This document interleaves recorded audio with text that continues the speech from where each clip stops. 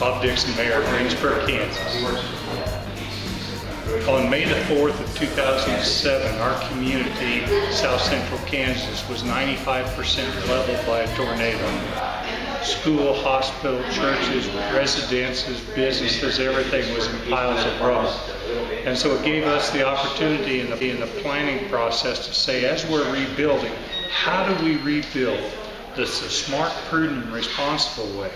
And you can call it green initiative, you can call it green, you can call it sustainable, but really what it is, it's about conservation values of taking care of what we've been blessed with environmentally.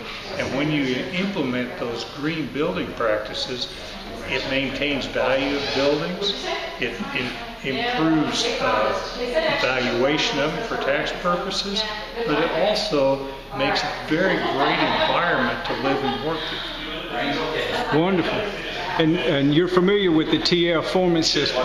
Yes, we are. Now, there's many different kinds of ICF blocks. This particular style is one that is by far head and shoulders above some of the others in the industry.